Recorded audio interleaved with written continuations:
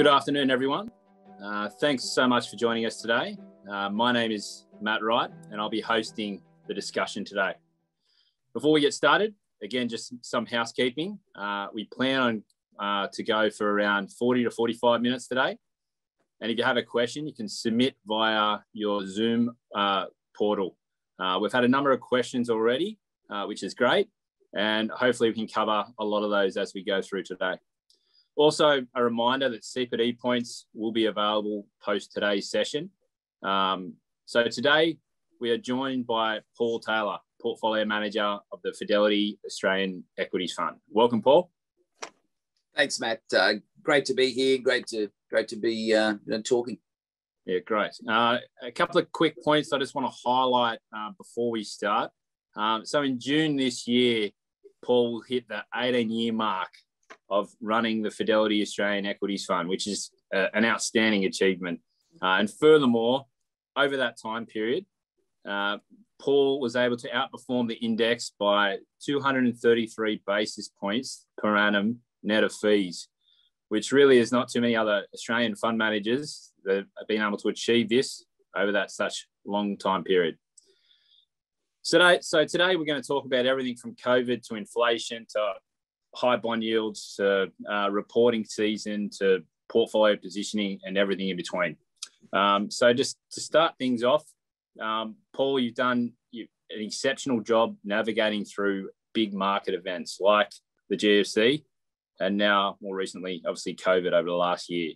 So it'd be great if you could just paint the picture of what's happened over the last 12 to 14 months and where we are today.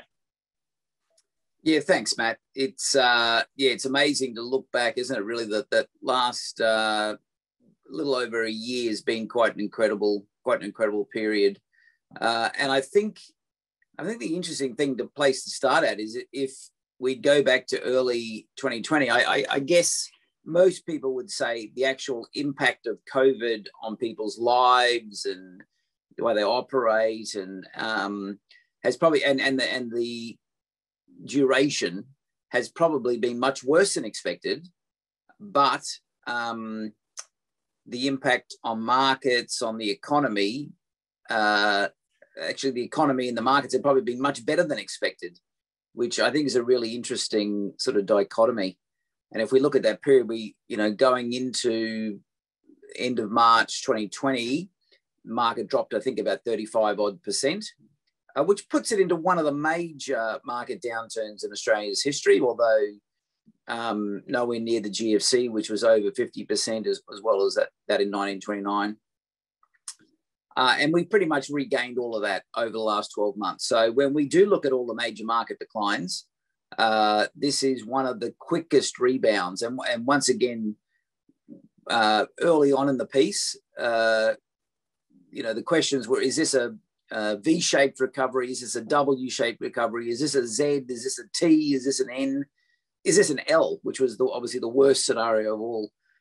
So I think now with our hindsight, we can see very clearly it's a very, very sharp V. And it's been one of the quickest recoveries through that period. I think also early on, and I've touched on this on a few of my previous from the desk of sort of newsletters or previous Zoom or videos on the website. Right at the start of any sort of crisis, whatever it is, you'd have this sort of trade-off between judgment and data and information. And right at the start, we really didn't have a lot of information on COVID-19. I mean, we had a little bit through things like the previous SARS and swine flu, impact from swine flu, etc. But we really didn't have a lot of data. So really, in that situation, you've got to use a lot of judgment. So it's almost 100% judgment. But over that year, over the last year, we've really learned a lot. We've got a lot more data, a lot more information, and can make a lot more sort of informed decisions.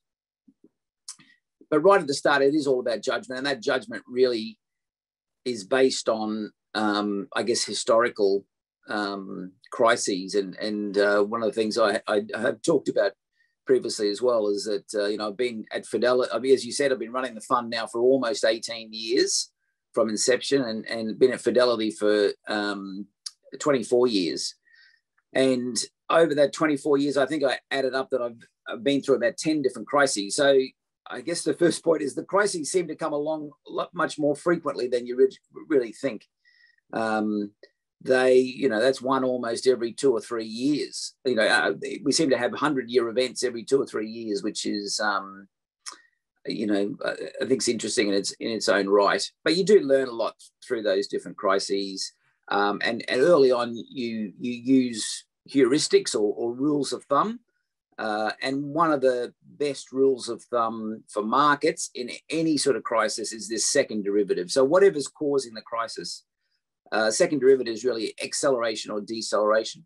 So when you get a change in that acceleration or deceleration, that's often the point of maximum pain. So as we saw for new cases in Australia, they were accelerating and then basically started to flatten at the end of March, and almost to the day, that was the bottom of the market. And I think it links that way because it's just the point that when that acceleration changes, it's the point of maximum pain. It's when governments are doing the most, taking the most action, people, general community, maybe the panic is the highest, and a very bad scenario sort of gets factored into markets, and that's exactly what happened. And as everybody knows, markets also don't reflect what's happening at the moment. They reflect what's going to happen in 1 or 2 years' time. So the markets are forward-looking sort of mechanisms as well.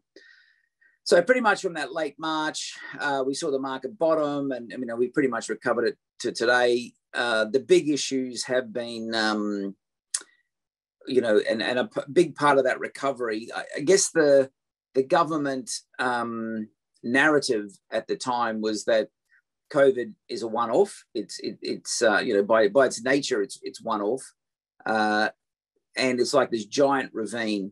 And we have to get to the other side of that. We have to sort of keep the economy going till we get to the other side of it. And some of the analogies that the government's used, which probably the two main ones were, hibernation. So let's just keep businesses hibernating until we get to the other side. Or the other one was sort of build a bridge over that giant ravine.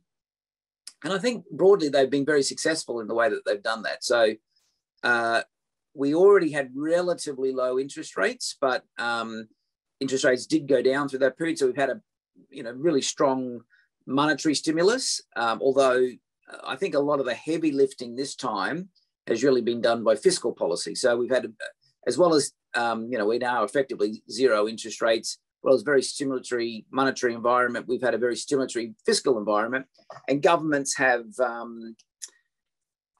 a lot of money into the economy, into the communities, etc. And I guess it's probably reasonable to define those as really helicopter money. So Australia had a furlough program, which is really just trying to keep people in jobs, so the job keeper, and actually put out a lot of money into the economy. Broadly, that's been successful. So when you look at the Australian economy, while we went into a recession in 2020 and GDP declined, we're seeing a very strong rebound in 2021, and depending upon your source, probably 5 or 6% GDP growth this year, which is a really strong outcome. We've also seen unemployment, while it ticked up. So pre-COVID unemployment was around sort of 5.1, ticked up to about 6.5% through COVID. Although that, a lot of people argue that if you have the sort of, that got kept low because of JobKeeper and the furlough program, maybe a shadow unemployment might have been closer to a couple of percent above that. But even now, and we're past, JobKeeper is no longer with us. Unemployment's already back to 5.5%, and heading towards 5% over the next 12 months. So very strong employment growth, very strong economy, and really that those tailwinds of monetary and fiscal policy has really supported us through the difficult position.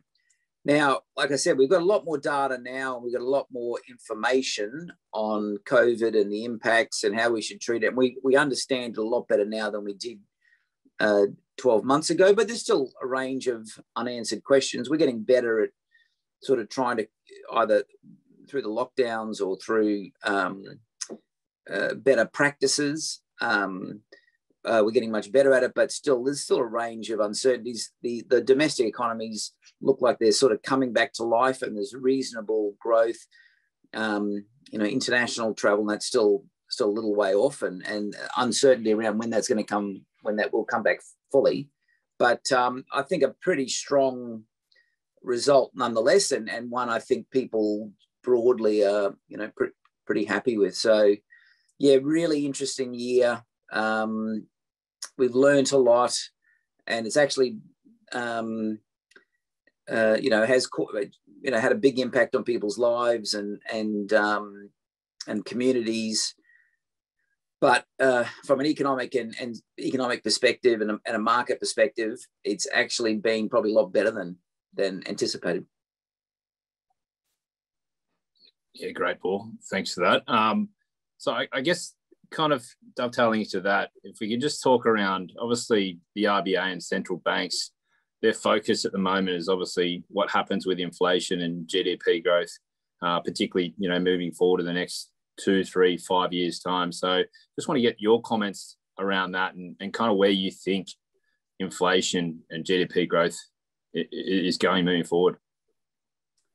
Yeah, look, I think that's really the question. That's an important part of both. There's two big issues impacting markets at the moment. One is, COVID recovery. So we're seeing that be reflected. As I said, the market is already effectively back to where it was pre-COVID. So, strong recovery is already factored in. But the second part of it is now, because of the strength of the economy, there's a belief that inflation is going to start coming in, and higher interest rates are going to start coming in, and they obviously have consequences on individual stocks as well as the market. But if we sort of take a step back from all of that, the central banks, so if we start with the Reserve Bank of Australia, we are effectively, 0.1%, effectively 0% interest rates. And the RBA basically said that they don't think they're going to have to touch rates for 3 years, or not significantly increase them for 3 years. So not until 2024. Now that's a reasonable way out, that they think we're still going to be in a very low rate environment. And I think that sort of sentiment gets reflected in central banks right around the world, and so a lot of them, they don't feel like they're going to be pressured to take rates up, not 6 months, not 12 months, but, like I said, sort of like they're looking at about 3 years. I think they think there has been a lot of demand destruction through COVID-19. So this big ravine that we're in, there has been a lot of demand destruction, and there's actually needs to be a lot of growth just to recover a lot of that demand destruction. That inflation could be a way off. Now we're growing that strongly. Now they've also said that they're waiting for sort of real significant wage growth before they, and they think that's sort of, as I said, they think that's sort of 3 years out. I think the other thing with interest rates and inflation, the other thing they're sort of, signaling is, even if inflation is a little bit higher, they're probably accommodative of that. So I think they're very keen to see growth resume in economies. They want that for employment. They want that to sort of normalize economies, and they're probably willing to put up with a little, not out of control, but probably a little bit higher inflation to get that growth. And I think also, so one of the issues around, I guess, at least the helicopter money, but broader, the big fiscal stimulus, has been that government debt has significantly increased. Now, Australia's not in a bad position. So, so pre-COVID, our government debt's very low, our corporate debt's very low. The debt in Australia is held at the household level. But because of the fiscal stimulus, I guess the government debt's increased. It's still in a reasonable spot. It's not completely outrageous, and it's very manageable at this sort of level as well. So Australia is still very fortunate, I guess, against a lot of countries in the world and against our own history. But one of the things I think authorities also look at is that on this sort of equation of you want growth to be higher, G to be higher than I, so growth to be higher than interest rates. And if that happens, it's almost a natural pay down of the debt, which obviously helps with the government budget and balance sheet, etc. as well. So what I mean by that is, so if GDP is growing at some higher rate, so if GDP, like I said, we're potentially looking at 5 and maybe slightly higher % in 2021. If growth is at 5%, but interest rates are at 1%, what it means is that the economy is growing at 5%. And if you assume the government take is the same percentage of the GDP, so you don't get major changes in tax policy, it will mean that the tax take by government in absolute terms should grow 5%. Now, so that your intake is growing much faster than one of your big costs, which is obviously not a big cost, but the interest cost. It's going to be outgrowing the interest cost, so naturally you're going to be paying down the debt. So it's a very natural way to sort of repair your balance sheet, but you need growth to be much higher and interest rate to be still lower. And I think that's also part of the reason why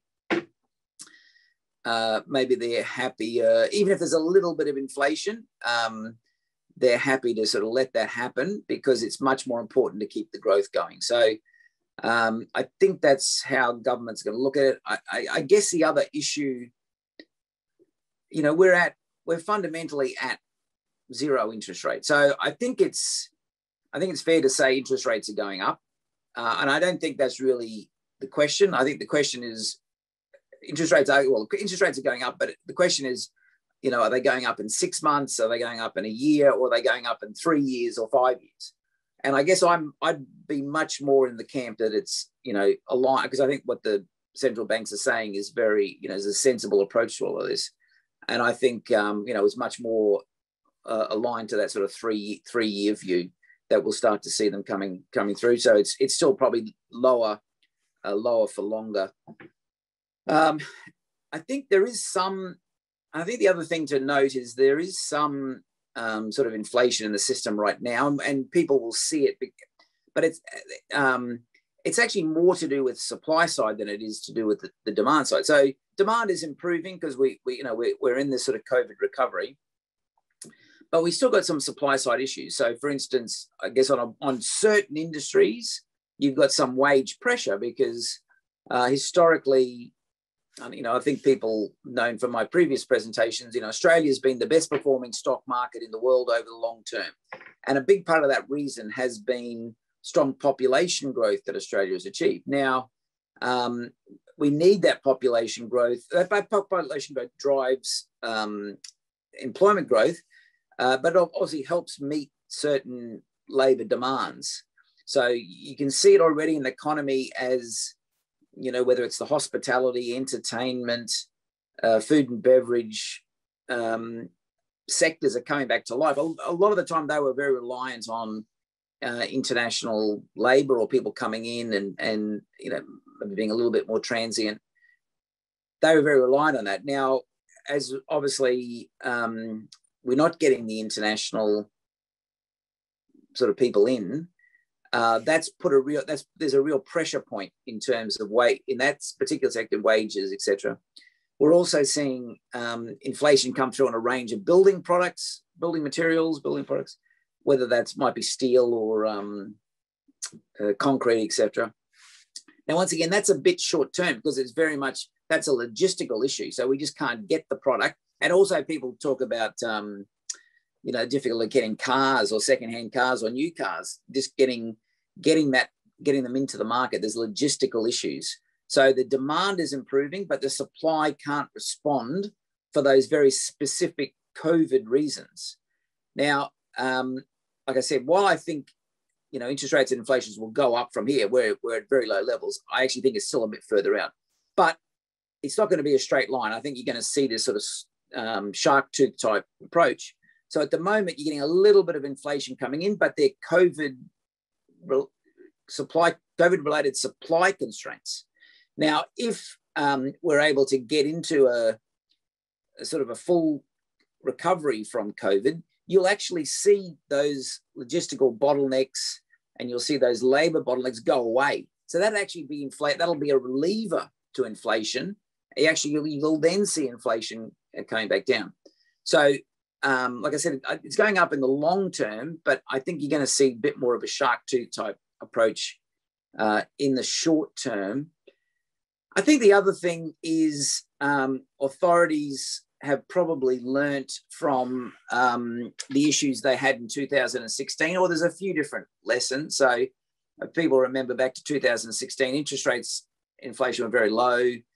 Then there was, okay, we bottomed, we're going up, we're getting global growth, inflation is going to come into the market. And the Fed in the US, central bank in the US, started to take interest rates up and stop quantitative easing. And basically they did that. I guess it was quick, but it wasn't hugely quick. Interest rates went up, the market got spooked, and then straight away, the Fed dropped its interest rate. So it gave up very, very quickly. And there's a few different things. I think they've sort of learned that necessarily austerity doesn't really work when you're trying to get growth going. You don't want to bring austerity in too quickly, and you don't want to take interest rates up too quickly because it'll put a cap on growth very, very quickly. You really want to sort of extend it out, and that's why I think the central banks are sort of saying, well, nothing for 3 years. Is they want to extend, they want to get the growth going. They don't want to cap it. They don't want to stop it very quickly, and they're learnt from their mistakes.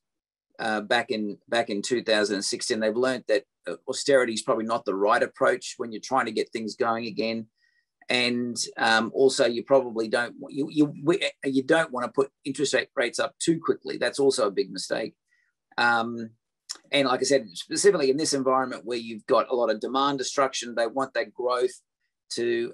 There's a lot of growth that needs to happen just to get over the demand destruction. So, yes. Interest rates, inflation is going up from here, but to me, it's a 3-year issue, not a 6-month issue. And central banks, governments have learned from their previous mistakes of, bringing in austerity too quickly, increasing interest rates too quickly, and you saw what happened in 2016. They had to give up on that, very, very quickly. So I sort of see the tailwinds of monetary stimulus and fiscal stimulus hanging around for a reasonable amount of time. Now, that monetary, to me, that's a very clear path. Fiscal is an interesting one as well. So fiscal, we had, through the last year and early this year, it's really been what you'd call helicopter money, which is the furlough scheme of JobKeeper. And it's basically just getting money out as quickly as possible to people, and then they're out spending, which is driving the growth in the economy. But the government's already stopped JobKeeper end of last month, and I just think and you can already see they're trying to be a little bit more targeted with their fiscal stimulus. So very focused on certain industries and sectors that probably haven't recovered due to special circumstances. So they're very targeted on certain industries. The other thing I think you'll see is probably a move away from helicopter money, just getting it out to everybody, to more targeted industries, but then also probably much more focused on infrastructure. So to me, the infrastructure is a great one because it still gets money out into the economy, still grows the economy, but they're nation building. We've got so many nation building projects we could be undertaking, and that's a much better outcome than obviously just dropping money from helicopters. So fiscal monetary stimulus still with us for another 3 years or so, and fiscal stimulus is going to be with us, although it's being maybe shepherded in a slightly different direction, away from helicopter money towards infrastructure and much more towards targeted sectors and industries. Great, thanks, Paul. You've covered off a lot of stuff there, which is great. And obviously, talking around, JobKeeper rolling off, monetary and fiscal stimulus, inflation, growth. Maybe if you can just touch on a little bit around reporting season in Feb, and then how you've kind of changed the portfolio moving forward. Yeah, so it was actually a really good reporting season. We have had not just reporting season, but we've had, I think, 7 months in a row of earnings upgrades, which is a little bit unusual. There's a sort of a market saying that, sell in May and go away. And there is a little bit of nervousness as we head into May as well. But and basically what how that saying's come about is that typically what happens is you start the year in January with really optimistic outlook and the world's great and blah, blah, blah. But then slowly through the year, you become real, your estimates get readjusted to reality. And by May, you start to see some of the downgrades come in. But like I said, the last 7 months, we've seen upgrades. So we've seen the economy being much better than expected because of the fiscal and monetary stimulus. So we've seen upgrades coming through. And if I just look at where the overall Aussie market is now, we're on about a 19 times price earnings ratio, which is a little bit higher than expected, but reasonable given where we are with interest rates. But we're still expecting greater than 20% earnings growth. So that's a really strong, and like I said, we've had upgrades into that, not downgrades. That's a really strong outcome for companies and earnings. I think as the year's gone on, so if I go back to March 2020, as we went into that, once again, people will hopefully remember from the calls around that time and the newsletters I put out, there's probably 3 or 4 key areas that we have been focused in. And I guess when I look at the portfolio, I always talk about an evolution rather than a revolution. So we've continued to add to a range of those different sectors. Probably the cheapest sector was the resources sector. And it's been one of the best performing. So once again, at that time, there was a simple sort of belief that China was the first in and would be the first out. So that commodities would be a key beneficiary of China, obviously driving its economy and stimulating its economy. And we've seen that. And we've had but also a few unusual things happen as well. So on the iron ore side, there's very strong demand from China, but supply has been constrained as well. So Australia's key competitor is Brazil. Brazil's been particularly hard hit by COVID and haven't been able to get the supply out to China. And on top of that, they've had some of their supply. They've had a range of, tailings dam collapses and issues around that, and governments closing some mines because they really weren't up to scratch. So you've had a range of supply disruptions out of Brazil due to safety and COVID. And that weak supply sort of continues and the strong demand continues. So we've seen over the last year, in the middle, all through COVID, the price of iron ore, really take off and now be very, we're up sort of above $170, which is a phenomenal result. So resources has been a good, and we've added to that through the period. Some of our bigger names would include companies like BHP, Mineral Resources, Independence Group, which we think are aligned to that strong commodity growth, and we continue to hold those names. The other areas we did, the interesting thing I think through the whole COVID is that there was very strong trends that were happening pre-COVID. COVID didn't really change trends. It seemed to, what it did was accelerate them. And when we come out the other side, we still think a lot of those trends are going to continue. So one of the obvious ones, e-commerce, that was already happening pre-COVID, got accelerated through COVID. And, we still think that's going to be a key trend post-COVID, and that there's a lot of businesses benefiting from that, but there's also a few that are being hard hit by that move away from bricks and mortar towards e-commerce. Digital delivery of food and beverage trend pre-COVID got accelerated through COVID, and we still think, and they're also, I guess those sort of trends are habits that people get into, and then once they're happy with that habit, they just keep going. Digital delivery of food and beverage, e-commerce, work from home.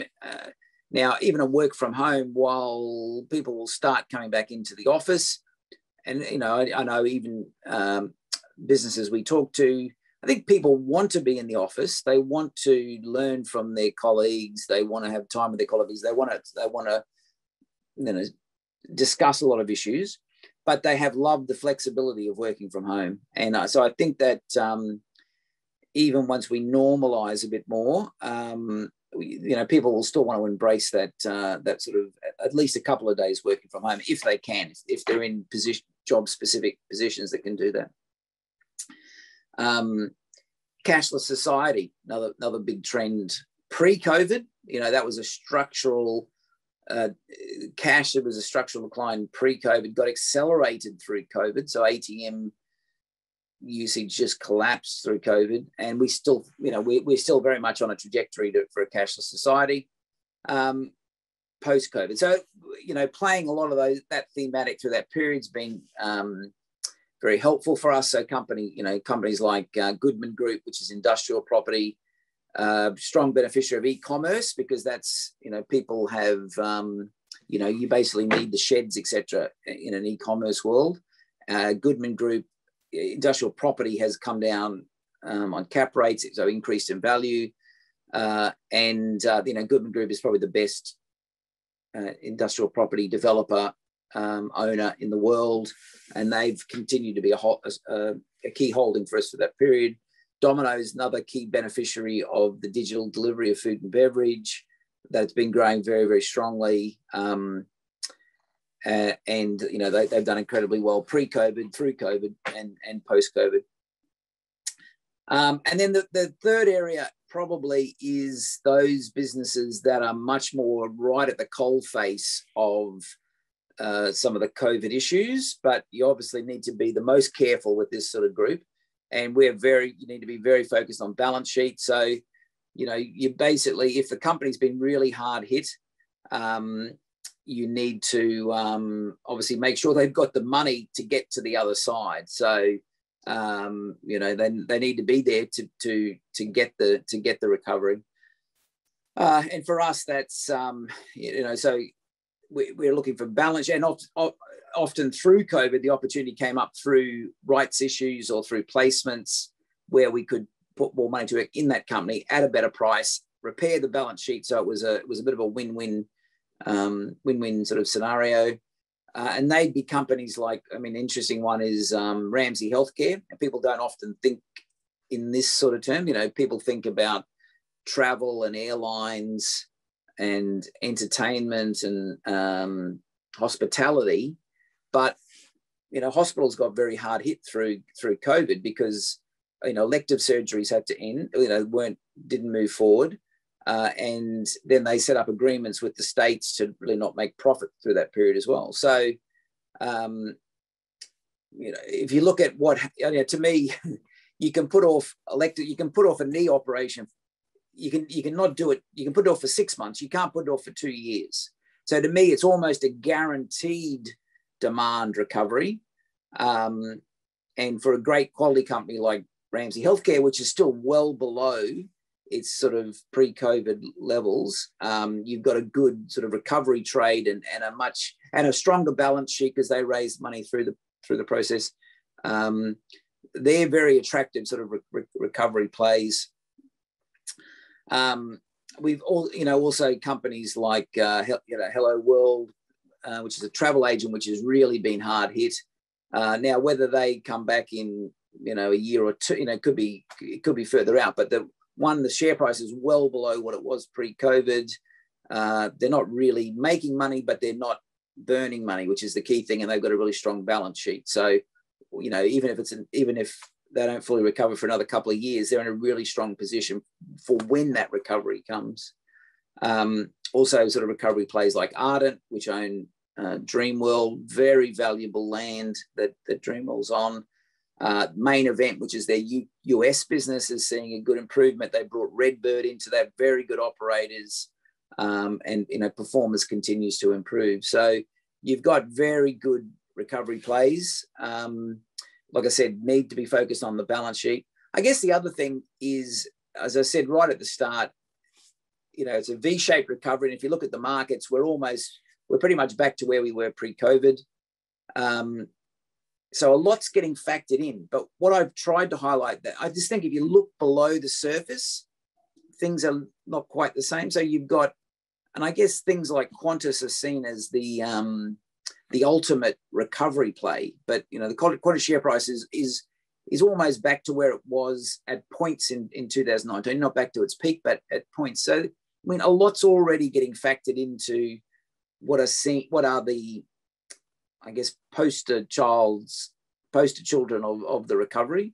And I just think you need to look, things like Ramsay, as I said, Hello World, Ardent are well below where they were pre-COVID. So the recovery hasn't really been fully factored into those stocks. So there's probably just better opportunities in a few of those names. So we're looking at that sort of, so they're probably the three areas we focused on: resources, some of those longer term trends that have accelerated through COVID that's going to continue post-COVID, and the industries that have been hard hit by COVID, but haven't yet seen the full recovery from COVID. Yeah, great, Paul. That was fantastic. I guess one of the questions that keeps popping up with some of the advisors that are asking is around the buy now, pay later sector. So if you can touch on that, obviously there's a lot of overexcitement in that area. CBA with Klarna and obviously launching their own product, and PayPal as well. Be good to get your thoughts and comments around the sector, and specifically, obviously, Afterpay. So we don't, I guess the starting point is we don't own Afterpay. We don't own anything within that space. We obviously own financial. So the big ownership stocks that we own in the financial sector are Commonwealth Bank, Suncorp and Macquarie Bank, which I didn't touch on it before, but we think they're all key beneficiaries of this steepening yield curve argument as well. And we added to those through the last year as well. I guess when Afterpay got to $9, I sort of kicked myself for not buying it. Went from 9 to 150 or whatever. And I guess there's probably a couple of things that kept us out, and they probably still keep us out today. I mean, it's come back a little bit, but not a lot.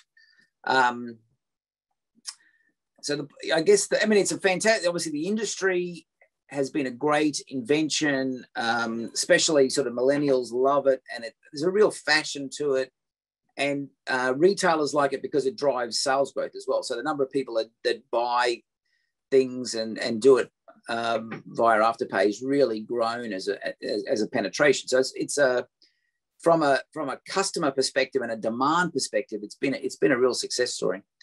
But the big issues around it, one are we haven't had a credit cycle in this space yet, so we don't really know if things get bad or ugly, how sorry, I'm about to sneeze, but I think I've just fought it off. We don't know how bad it could get, how much, whether there'll be huge write-offs if things got bad. I think we sort of probably moved away from that now. So we're in a much better position on that than we were back then. But the real overhang is things like regulation. So, a lot of their sort of key competitor, to have in this environment for a business, and they don't do any credit checks or anything. While regulation is so tight on other sort of subsectors within financials, and very sort of much protecting the consumer, and to have this one space that is completely unregulated and there's no protection for consumers seems a real anomaly. And I just think that's just a matter of time before regulation has to come into that space. And once regulation comes into it, it completely changes the proposition. I think the other sort of overhang, I guess, is it's obviously been a very attractive space and one that's worked. So what that does is that brings in competitors, and we're going to see more and more of that. I always think it's interesting. You can have a very fast-growing industry, and now I always talk about telcos within this space. So that if you look at the last decade, one of the fastest-growing areas is telecommunications and data. You just look at how everybody's moved online and what's getting done over online. But telcos haven't made it. They haven't really made any money, and they haven't really improved over the last decade, really because it's commoditized. So there's been very fast growth, but it's commoditized as a whole lot of competitors have come into the space, or it's a more level playing field. And I sort of think that could happen within the buy now, pay later space as well, where you get a lot more competitors come in and more aggressively compete for that business because it's such a good business, which means that it commoditizes the product. Just one example of that is, and you said, Commonwealth Bank are entering the space for one of their product or through a startup business. And one of the things that they're offering in that startup business is to do it with no merchant fee. Now, Afterpay have a very big merchant fee on it. And at the moment, merchants are happy because there's a big uplift in sales. So they're happy, they don't complain about the merchant fee. But if competitors start to come in and say, right, well, we're prepared to do the same thing, but have no merchant fee, that's all of a sudden that's starting to commoditize that business, starting to bring down returns of that business and just be a much more competitive business. And for the merchants, it puts them, for consumers and merchants, it puts them in a much better position. So the merchant can now say to Afterpay, well, either get rid of the merchant fee or we'll go over to this other competitor. And Afterpay, you've got a choice. They can either get rid of the merchant fee and just do things on a much lower return basis, or they can not do it, but then potentially lose the client, lose the merchant, which then will lose the customer as well. So we just think there's going to be the two big things is there's going to be a lot more competition in this space, a lot more a high risk that the industry will get commoditized. Even it could still continue to grow very rapidly for the next 5 years, but returns are going to go down because of that competition. And then also, which is probably even the bigger issue, is that I can't see this sector being the anomaly that doesn't get regulated when everything else in financial services is so heavily regulated. And the bigger it gets, the more it attracts the regulator's eye as well. Thanks, Paul. Look, we've only got about a minute and a half left. I wanted to quickly ask you one last question. You might have to answer it in 45 seconds, though. So I hope you got 45 seconds to answer this question. It's obviously a question that's come through a couple of times now. It's just around the iron ore price. Do you see the current price as being at the extreme point, or where do you kind of see that moving from now? Well, we're definitely up there. I think when we look at the previous cycle, what people call the super cycle, we went through $200, so we're up in the sort of $220, $230 range. And what tends to happen with it is that you do get these sort of pinch points, which then spike it up.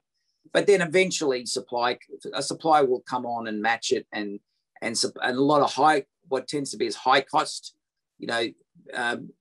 BHP and Rio are the low cost producers in the world, but there's a lot of high cost production of iron ore that can come on if people think $200 is going to be sustainable for the long term. So supply will eventually come on. I think with iron ore, though, we're still in a very positive environment because I think most people still think, well, it's 170, but long run prices are maybe closer to $80 a ton. Right? So when you look at most estimates and markets, people are projecting $80 a ton. But then, there might be a few years out, but they're projecting it to come back to $80 a ton. Then I always talk about effectively what happens then is you've got to beat the fade. So And this is exactly what's happened with iron ore. It's just stayed, it doesn't even have to go up. It's just got to stay higher for longer, and you're going to get big upgrades in the companies because you know, the market's saying it's 170 is going to go to 80. If it can just stay a little bit higher, it beats the fade, and you get earnings upgrades. So, and I think that's more a realistic scenario than saying, well, we're going to go from 100 to 200. But like I said, you don't, to get strong performance, you don't need the iron ore price to go from 170 to 200. You probably just need it to stay above 100, you know, for a prolonged period, and that will actually deliver really strong cash flows. And often that's almost better. And also it like I said, it encourages supply to come on. The more higher it is, it just encourages new supply to come on. So I think they can be good investments, even if the iron ore price comes back a little bit. Yep. Perfect, Paul. That was more than 45 seconds, but I'll let you get away with that. We might just wrap things up there. Paul, thank you again for all your great insights and for continuing to manage the fund the way that you've done for obviously nearly 18 years now. So, and thank you everyone on the call, especially for your questions as well. It's been great. Again, CPD points, they'll be sent out within the next 2 weeks. And please do not hesitate to contact your Fidelity sales manager if you have any further questions. On that note, thank you very much and have a great afternoon.